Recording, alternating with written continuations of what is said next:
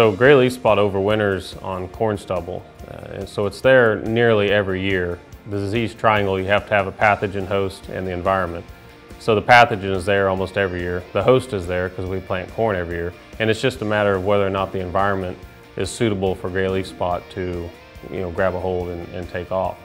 So anytime you have a lesion on a leaf, whether it's gray leaf spot or any of the other diseases, you're reducing the capacity of that plant to produce to its full potential. So we try to keep a close eye on that and help our growers make those decisions if there's a need for a fungicide application every year.